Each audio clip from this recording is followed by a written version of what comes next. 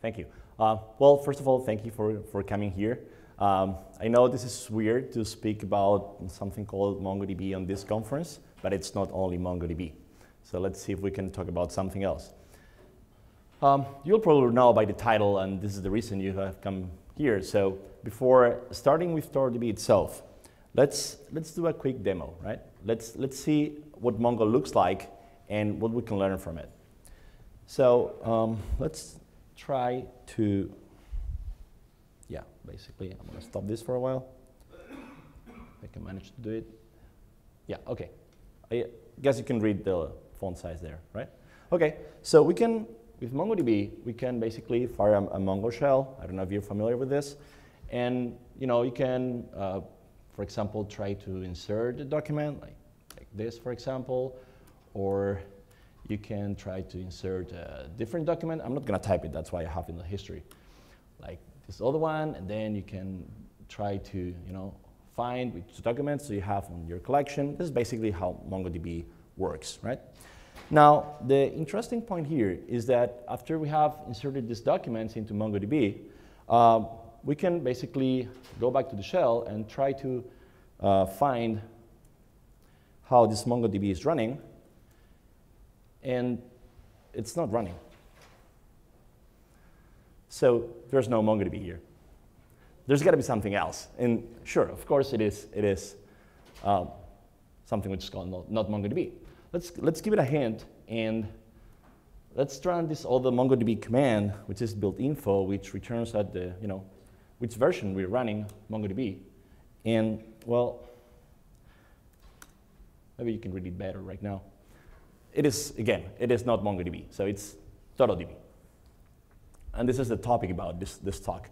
It is something that works as a MongoDB server, and it is absolutely compatible, as you have seen. We were using MongoDB 3.0 command line client, 0 modifications, but it behaves in a different way. And surprisingly, or non-surprisingly, it uses PostgreSQL.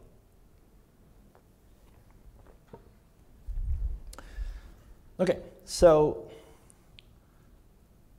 let's start this again. Oh, OK, it's started. So,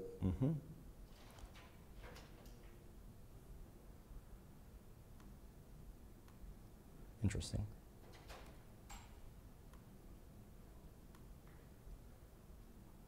Let's really start again.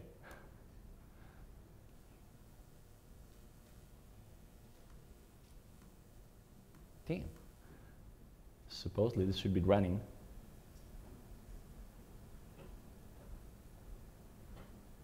Oh, OK. Seems to be here. Or not.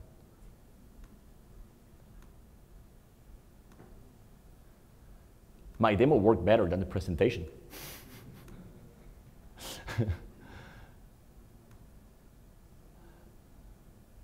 Let's give it a try.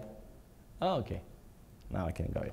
All right. So this was the demo, very quick demo. Now let me introduce myself a little bit. So I work for a company called 8K Data.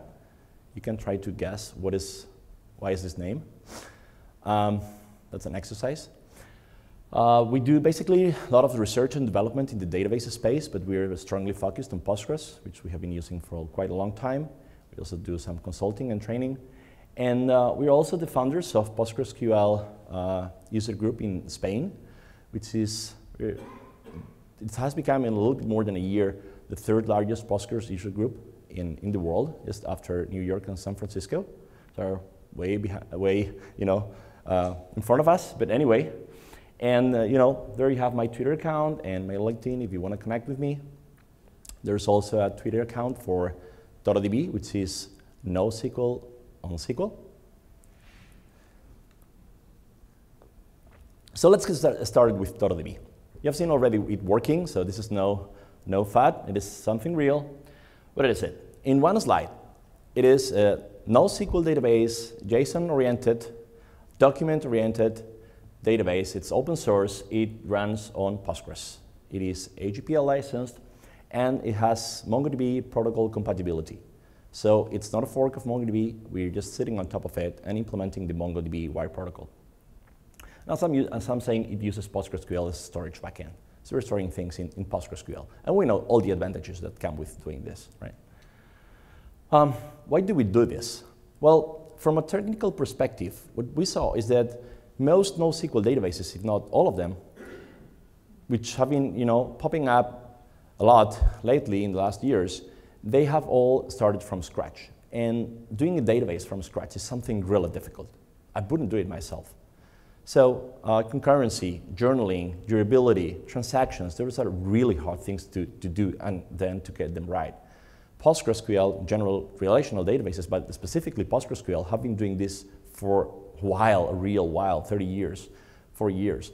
And it's a shame, basically, to throw this all to the trash, and start from scratch. Might be funny, but that's it. It's not very practical, in our opinion. So we prefer, let's start with Postgres and build on top of it. It's reliable, it's flexible, it's proven. That is really important, it is proven.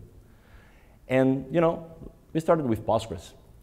Now, next question is usually, okay, you're using JSonb. And, well, JSonb is absolutely cool. It is very flexible, it works very well, it is really high performance, it is something incredible. However, for our purposes, JSonb is not enough. We need something else.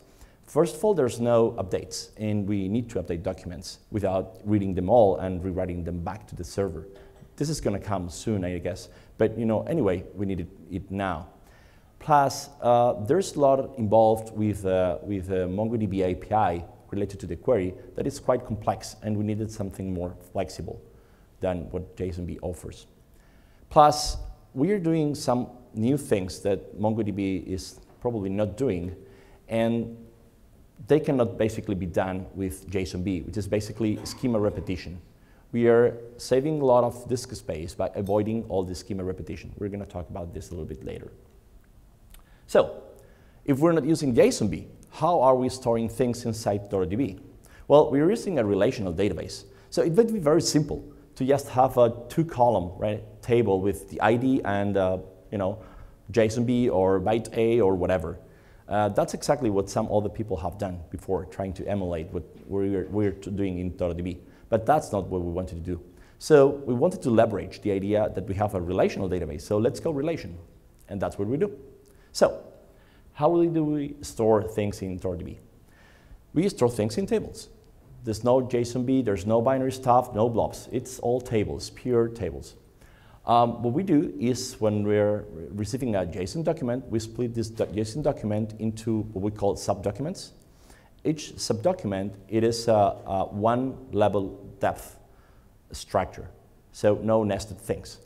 When there is an object which is nested within a given subdocument, we basically store a placeholder or a pointer to it. And then every subdocument, which is already only one level depth, we store it on a separate table. We analyze the effective type of that subdocument. So imagine you have a subdocument with name, surname, and age. That will probably require a table with text integer. So we locate a table which is text integer, and we store the data there. If that table doesn't exist, it doesn't matter. We will create the table automatically. After all, creating tables in Postgres is very fast. We've done this in the past, where we did a project where we were creating 15,000 tables per second. So it's not a big deal. Yeah? So you're creating one table just based on the type, not necessarily the name of the field? Yeah, that is a good point. It's both. So tables, the name of the columns match exactly the name of the attributes of that subdocuments, and also the type. So if you change the name, we will create a new table too. Right. This is better seen with an example.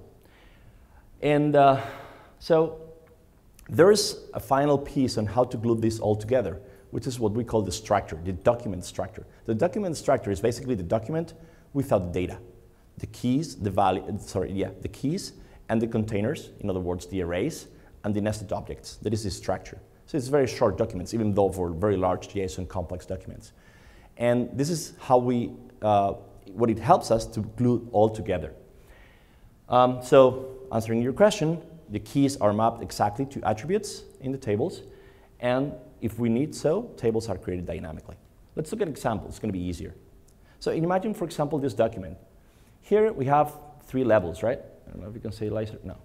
Right, there's one level which contains basically here name, data, and nested. That is the first level. There's another level which contains A and B, And then there's another one, which also contains J and deeper has another level, which contains A and B again. So what we do first with this document is to split into subdocuments, as I was saying, each one containing just one level of depth, which would look like something like this. Name with data and nested, which are placeholders to the real objects. A and B at the bottom, and then J42 and deeper with another placeholder for this deeper. Placeholders do not require storage for us. So we will be basically storing in one table which contains name, which will be a string. So we'll need one table with an attribute called name with a string. Another table with A, which will be an integer or numeric or whatever, and B, a text. Another one with an integer column called J. That's it, because the fourth one will fit on the same table as the second one. And this is very important. We're factoring out all the metadata. So if we look internally how this is effectively stored in ToroDB, it looks like exactly as I was saying, plus you know that MongoDB contains an internal attribute which is called _ID, which is a 12-byte random string or random string. So the first table contains the name, which belongs here to the first subdocument, and the _ID. Plus two internal columns, which we require in ToroDB, which are the DID, which is the document ID, and the index. I'll explain later what they mean. The next table demo t_1, basically contains the structure for storing here the second and the fourth subdocuments, because they contain a column A, which is a number or integer, and B, which is a string, right? And then the third subdocument here, this is J42, is stored on the last table, which is only contains a field called J. Now, there's another table, which is structures, which is, as I was saying, basically the document type, the effective document type, and it's very easy to read. It's basically, this is the JSON document. This looks like the original JSON document. And then the main level, it is on table number 3. Then there is a nested object called data, which contains its data is sitting on table number 1. And then there's another one, which is called nested, which contains its main data is on table number 2 and contains a nested object called deeper, where its information is contained on table number 1, indexed by index number 1, 2. So this is basically used, this index field is used to distinguish which entry on the same document, which are on the same table, belongs in which place of the placeholder. So basically with these 3 tables plus the structure, we're able to glue the document together and recover all the information that we had before. Then we're also, now that we're in the relational space, we can also share or repeat the structure.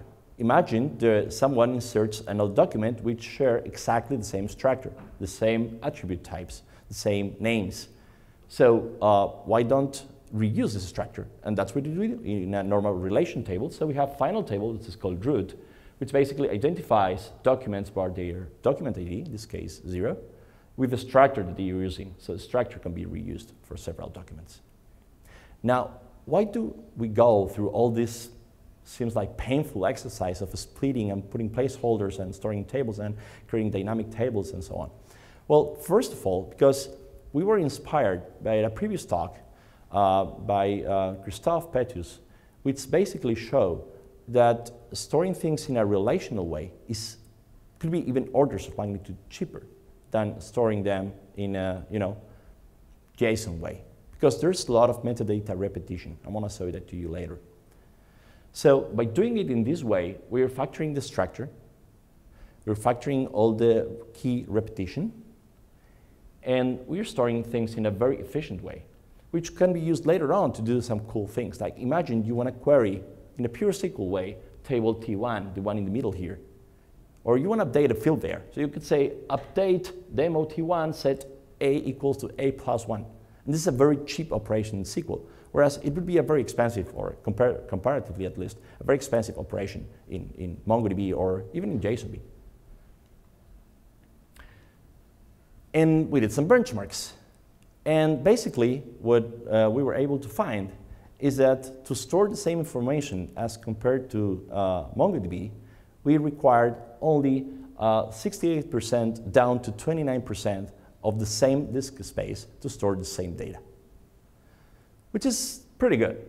Plus, if you think, storage is cheap, that is true, but I/O is not cheap. So if you have to read more, then you need to pay more I/O, and that is not cheap. So this is very interesting. Yeah. I'm sorry, perhaps this is a naive question, but intuitively I expect MongoDB require less storage. Am I wrong? More storage than plain text or than us? No, Postgres. I mean, if I read it correctly, ToroDB by using PostgreSQL requires less space. Yes. But my intuition tells me that MongoDB would probably require less space. Oh, well, the reality it is not. Because, well, first of all, what we're doing here, we're not repeating all the time all the keys, because we're factoring them in the definition of the table. Whereas MongoDB, every document is repeating the same and the same and the same keys, right? So if you insert 1 million documents with name, surname, and age, that strings name, surname, and age are repeated all the time. That wastes a lot of disk space, which we are saving. Plus, the internal representation that MongoDB uses is very verbose in terms of disk space. It's called JSON, which is a serialization of JSON, and is very inefficient. We're going to show some examples of how those collections look like. It will probably help you understand why this is happening. But this is basically the idea. And it can get worse or better than this. All right, a little bit about the software, how this is built. So ToroDB is written in Java. Sorry about that. But it works for us. It has been designed in a purpose to work with Java 6, so it can be deployed in corporate environments. We are still stuck in Java 6, or those who are previously in Java 6, I'm sorry. It's been tested basically in the Oracle VM and the OpenJDK, of course, but there's also another high-performance JVM, which is called the Azul JVM, which is great and is postless JVM, which will probably bring some benefits on top of it. And it's currently deployed as a standalone application, a jar file. So basically download ToroDB, get the jar file, run java.jar, and you're ready to go. Now, complex installation process. But it's going to be also published as an ER file, which basically means that you can drop that file into your favorite application server, and it will run. Which is very good, because a lot of companies have standardized on the process of deploying something on application servers. So it will be completely a standard process for deploying this on a corporate environment. We're not alone. I mean, as I was saying before, we are not able to build big things without relying at least on some other things that are really big. So we're relying on millions of lines of code written by very smart people that we're building upon, like, well, Postgres, of course, but also Netty, which is a network I/O framework, which provides us event-driven, asynchronous, high-performance networking. It's very easy to implement the protocol on top of Netty. The Hickory connection pooler, which is probably the best Java connection pooler we have ever seen. Standard tools in Java that makes your life easier, like Waba, Juice, Findbags. Juke is a great tool for querying database, like Postgres from Java. So we're building on this well-proven, well-tested software. So software is probably better. Thanks for this. Our code base is very modular. We are excessively modular in our design. We try to use every layer that we can. And we have built some layers which are very interesting on their own. Like, for example, what we call the D2R. D2R is the layer that transforms in a representation independent manner from documents to relational. So now we're speaking MongoDB protocol. In the future, we may speak a different protocol and convert from that protocol to relational. We also have an internal representation of what is the document, which is called key value document, which is, again, a representation independent layer of a document. And we also have an abstraction layer over the database. So we can plug in different backends. We're going to show some experiments later. Well, this is probably only interesting for Java developers, but this is what it looks like, the module structure. I'll skip this. But there's another important layer which we're building upon, which is called MongoWP. This is Mongo Wire Protocol. And this is a layer to basically help developers that want to create server-side type or middleware type applications which speak the MongoDB protocol, like ToroDB. That's why ToroDB is built on top of this library. It is a very simple to use library. It offers a simple callback interface where everything is parsed for you. So if you do an insert, this layer will decode the insert in an event-driven asynchronous nature, provide you a callback with all the message decoded and an object to basically issue a reply. You don't need to understand the protocol, not even a single bit. So it's very convenient. And it's also very modular. It's based on Netty and can be used for developing in the future all the tools like proxies, query routers, transparent loggers, whatever, for the MongoDB protocol. It can also be extended for other protocols, but this is what it is right now. It's very modular. We'll skip this. So now what we have built is something which relies on Postgres to implement Mongo features, right? And we implement the Mongo protocol, and I'll show you how it saves disk space. But that wasn't enough. We wanted to go further. We're relying on Postgres, and Postgres, perfectly well what it offers. So why don't basing our code on things that Postgres does, try to offer things that Mongo can do simple? So we went a little bit beyond, or that's what we're trying to do. For example, we have addressed 5 possible pain points for MongoDB users. We're going to go one by one. The first one is what we call the schema-less fallacy. So NoSQL databases are schema-less, right? Well, no, there's no schema-less thing. It's more dynamic schema or something like that, but the schema, it is effectively attached to the data. So look at this example. It is a fallacy. Well, first of all, because I'm not that tall, right? But other than that, if you look at this document and really analyze it, the things that are highlighted in blue, they are schema. The attribute names, the start of a container, not an array, a container, that bracket, that's also schema, that marks a structure. So isn't that what we really call metadata? And isn't metadata a schema? So there's a schema here, right?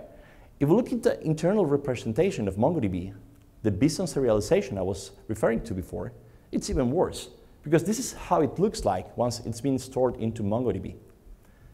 So there's a schema on the attribute name, but then there's also a schema specifying the type. It is typed representation. And there's also schema like, for example, the containers, the supposedly arrays. Internally, they are represented like nested objects, where the keys are 0, 1, 2, 3, whatever. So there's a lot of schema here. And as you can guess, if you insert a lot of documents with the same look-like, right, you're repeating a lot of this schema all the time. That's why we're saving a lot of disk space. So these things are not schema-less. And that's why we call it attached schema, where the schema is attached to the data. We've seen what benefits we have from factoring this out into tables. Now, going beyond this, if you think how basically an engine like MongoDB stores documents, they are serialized to this representation and put one after the other one. So if you insert different document types in one after the other, they will be stored again, one after the other. So they will be kind of mixed. So if you really insert documents and analyze how they look like internally, they may look something like this, right? There might be persons mixed with cars, mixed with payments, mixed with, I don't know, all types are one going after the other. But as I was saying, there's a lot of repetition. In a normal exercise, if you insert millions of documents of typical real use case collections, you find something like this, that effective types are repeated. Types here with the same color are being repeated. So we did some tests, and we find out that even in the worst case, you won't find more than thousands of documents, different document types on a given collection, even with billions of documents. There are called some degraded cases, but they are not usual. And we know that creating tables in Postgres is not a big deal. First of all, I mentioned before, it was fast. We also know, because we also did an experiment some years ago, that we can create a large number of tables in Postgres. We tried creating 2 billion tables in Postgres, and it worked quite well. So it's not a big deal. Plus, we've seen thousands in the worst case for real cases scenarios, right? So This is how things are stored in a JSON or JSON data store like MongoDB, and more or less this is how we are storing them. So apart from saving disk and saving I/O consequently, what we're doing is that we are classifying effectively the data. It's like if we were partitioning data by type. So we can do something, which is what we call query by structure or query by type. Is that we have, remember that structures table that we had was the way for us to merging the document back together?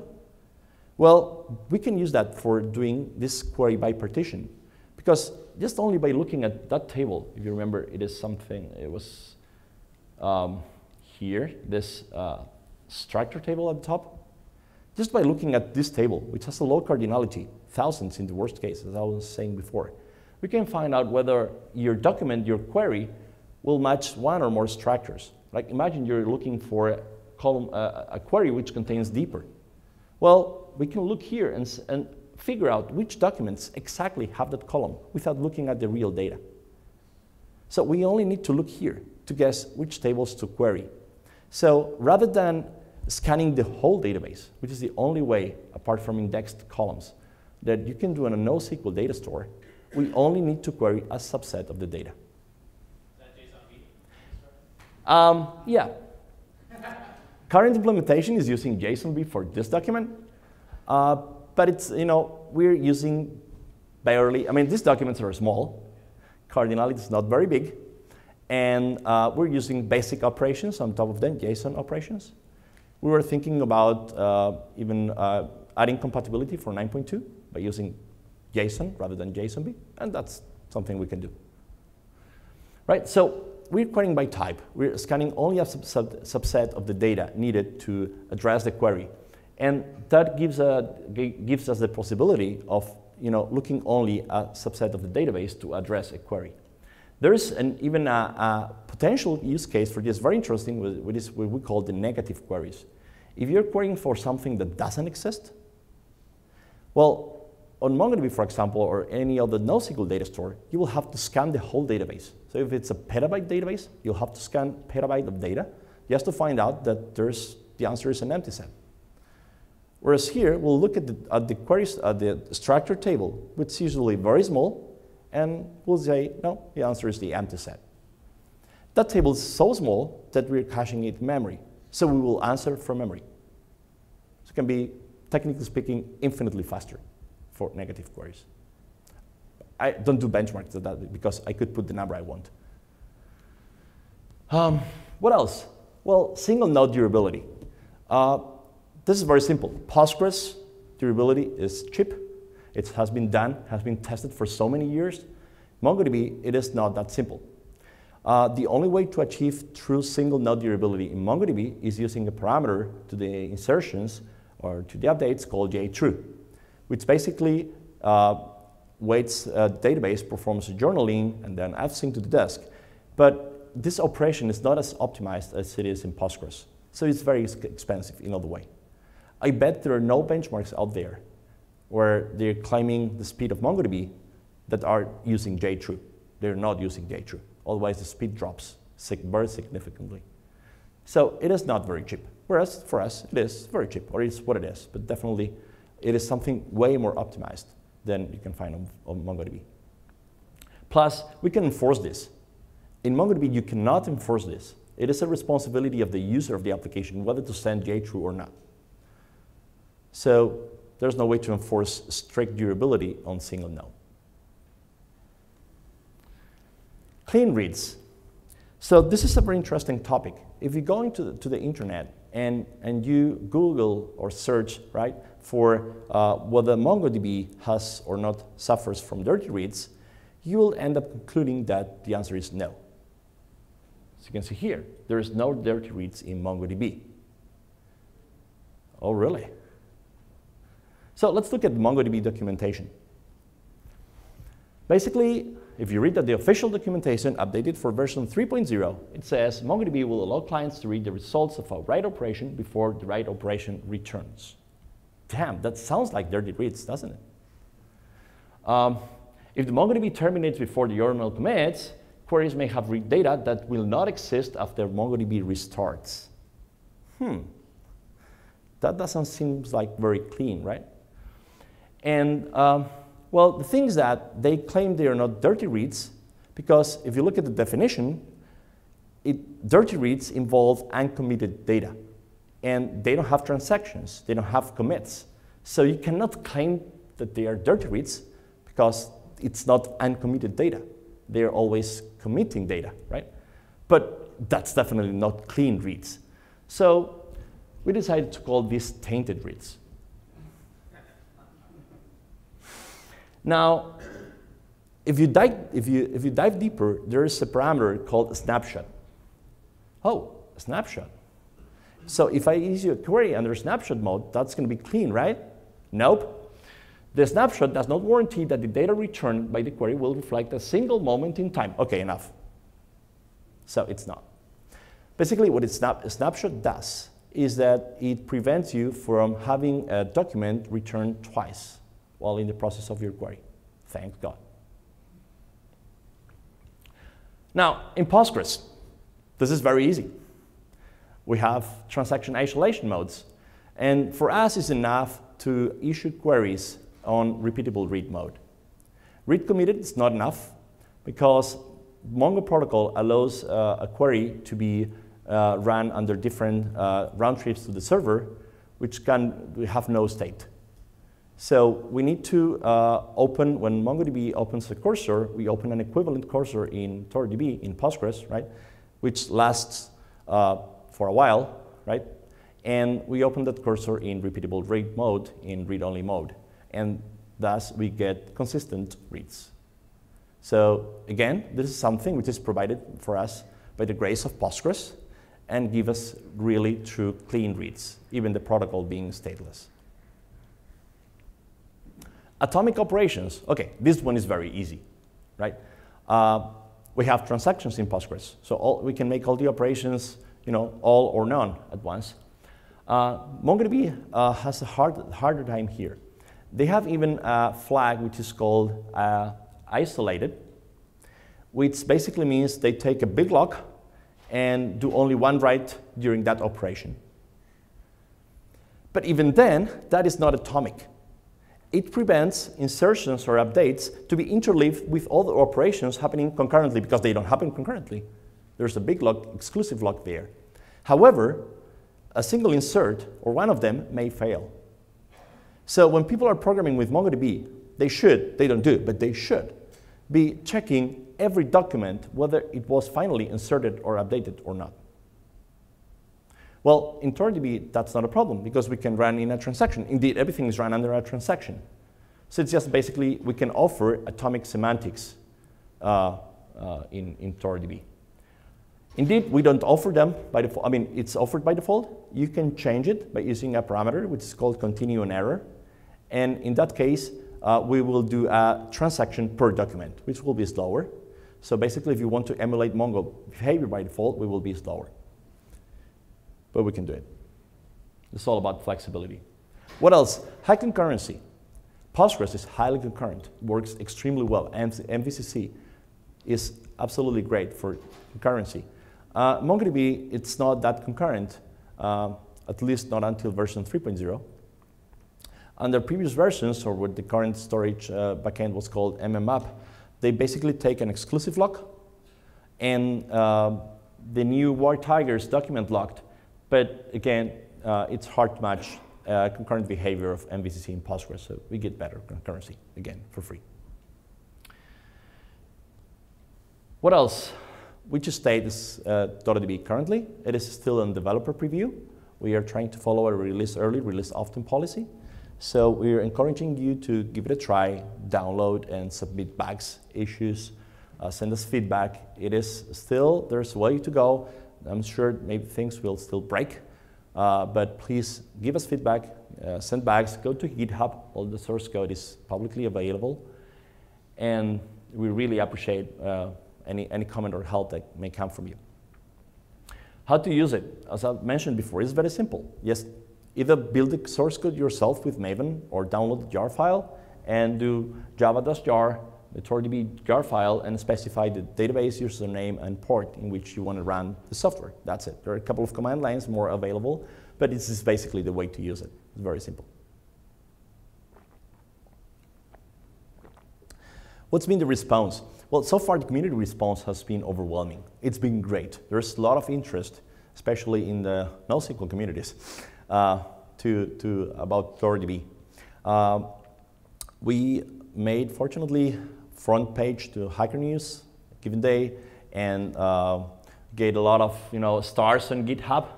We're trending repo number 2 on that day.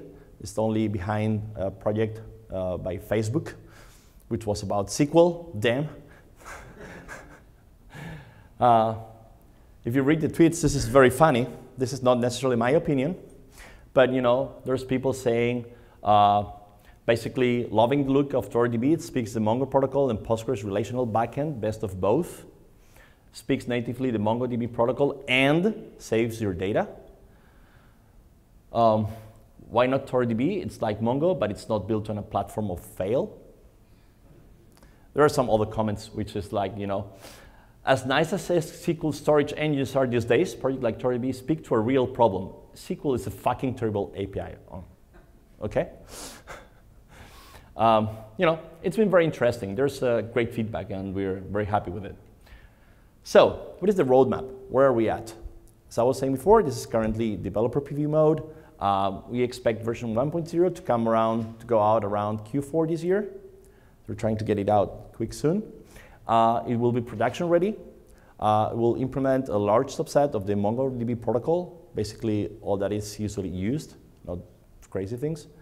And it will also include the MongoDB replication protocol. So you could replicate from MongoDB into ToroDB, plus maybe some other stuff.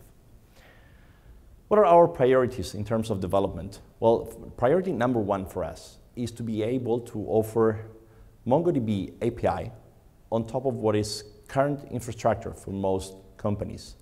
Most places there's relational database rather than a NoSQL database rather than MongoDB database. So we want to address that. So we want them to make it easy to offer, for whatever reason, MongoDB APIs to their developers. And then offer on top of that many features that I've been talking about today that are not currently offered or offered in a different way by options like MongoDB. And finally, performance. Performance is very important for us, but it's not number 1 priority, at least now. However, performance is, I would say it's really good. There's a lot of benchmarking to do, and again, this is open source, you're welcome to contribute, please benchmark it and submit the results. We'll be happy to see them. But I can tell you, it is really good so far, but we want to make it better. And finally, and as a final address for this talk, I want to show you a couple of things that we're doing in a highly experimental fashion to go even beyond what I've been presenting today. First of all, we tried to use columnar storage using the CStore plugin from our extension by Citus Data. And we also want to try to use, as long as we have an abstraction for the backend, we want to use PostgreSQL as a likely backend for ToroDB. So this will require a little bit of extra code. We basically having a distributed cache, because we're caching some information. This will need to be distributed, but it can be done somehow easily. And finally, try with pgshard for doing sharding in ToroDB. I'm going to talk a little bit about the first one. So remember those pictures where we were showing how do we store JSON documents, right? By splitting them into tables, which are of a uniform type, we have basically classified data into columns. Now, if you would like to perform big data types, big data loads on top of what would have been otherwise a NoSQL database, it's really hard, because if you think about doing an aggregated operation on top of something which you don't know what is the structure, you don't know which documents have those columns, you have to go document by document, parsing them, analyzing all them, and then performing the aggregated operation. Whereas in our case, as long as we have pre-classified the data, you only look at the subset of the data. But now, if you want to do it like vertically, in an aggregated fashion, why not use a columnar store? Now that we have split things into tables, we can now go columnar. And we gave it a try to this. We haven't analyzed performance, but we have analyzed that what is the requirements for storage for doing these things. And CStore from Citus Data allows us to transparently compress the information, which works very well if the information in that columns is of a similar type. So what are the results that we achieved with this? Basically, comparing to MongoDB, we required from 20% down to 1%, 1.17% of disk space to store the same information. This is, of course, a very synthetic benchmark. It wasn't done by us. It was a benchmark by EnterpriseDB, which was comparing Postgres and Mongo. So we took that same benchmark, that same data. So I'm saying it's a little bit synthetic. Don't expect this in production. But this is an example of what can be done. We're storing in just 50 megabytes a collection of documents which took 4.5 gigabytes of disk space in MongoDB. Imagine the potential for this. Everything is going to be on RAM compared to disk. So this is basically it.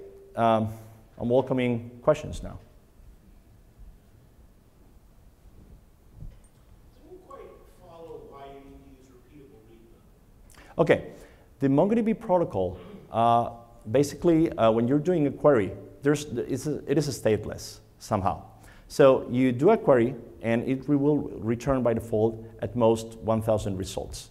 Then if you want more, you need to do a separate request, which is completely independent. So there's no notion of a session. So you issue another query and say, get more results. And then you will basically get more results from that cursor.